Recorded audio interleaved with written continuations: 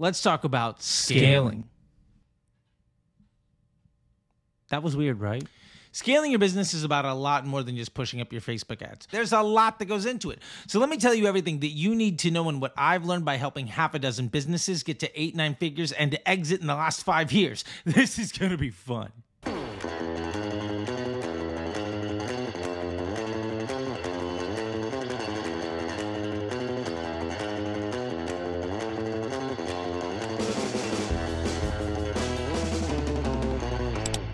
Welcome back to 5 Minute Friday. Let's get into it.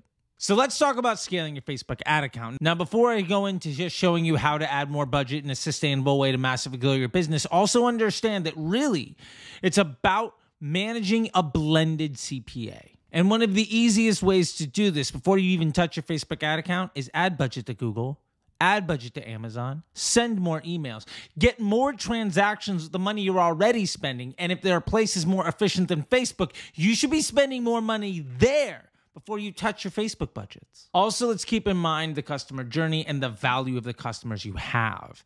It's not just about increasing AOV or getting the lowest CPA. Understand which offers you're promoting are the best for you. Stop spending money in the places that don't work nearly as hard for you. If you're spending money on 12 different campaigns, odds are at least 9 or 10 of them are a complete liability. And the easiest way to get more bang for your buck and scale your results while potentially even spending less is to just put your money where it actually does the most work.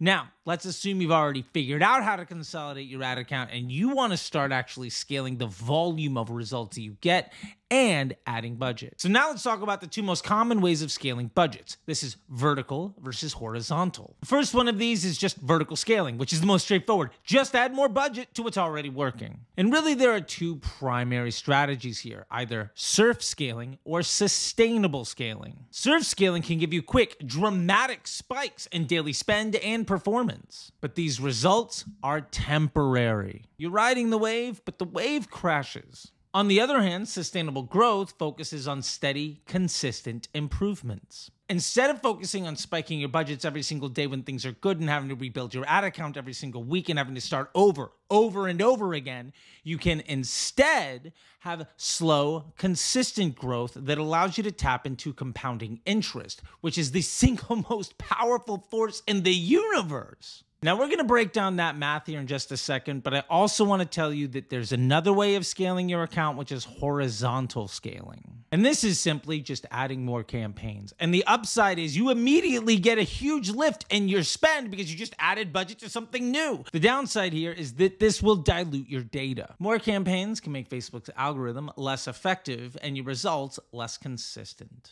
All right, so let's have a little fun with math for a second. Now, let's say you're surfing your budget, and on good days, you go from 50 to 1,000, but you have to start over and over again, and at the end of the month, you average, say, $200 a day. If instead you chose to just raise your budget by 5.5% every single day, at the end of 30 days, you'd be spending $250 every single day and you wouldn't have to rebuild along the way. Not only does this save time, but this gives you a consistent amount of growth. In fact, if you just add 5% 3 times a week, you could double your budget every month. And I know that doesn't sound like a lot, but that's a 3,700% growth every single year. If you're surfing your budget, it's almost impossible to get any one day to be nearly as good as every day could be if you were focused more on sustainable growth. The other thing about sustainable scaling is not only does it save you a lot of time, but it makes cash flow and inventory management exponentially easier. Plus, it's a lot less heartache and work and stress.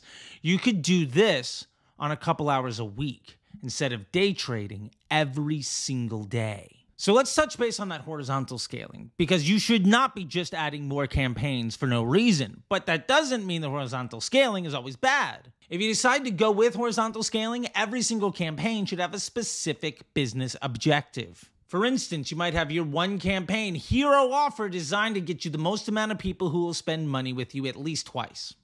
You could also have a catalog campaign designed to get you the most amount of people to buy today, and a rebuttal upsell offer campaign designed to get you the people that are likely to spend the most amount of money. Those 3 simple campaigns could scale independently based on whatever your business needs are, and is exponentially easier to manage than 12 different moving parts that are all competing with each other. Scaling a Facebook ad account is about way more than just adding more budget.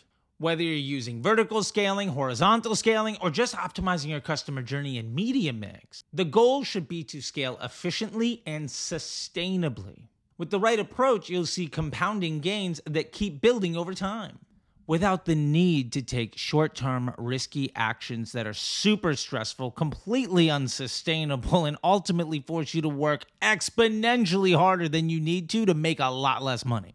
All right, well, that's it for this 5 Minute Friday, and until next time, I'll see you on the internet.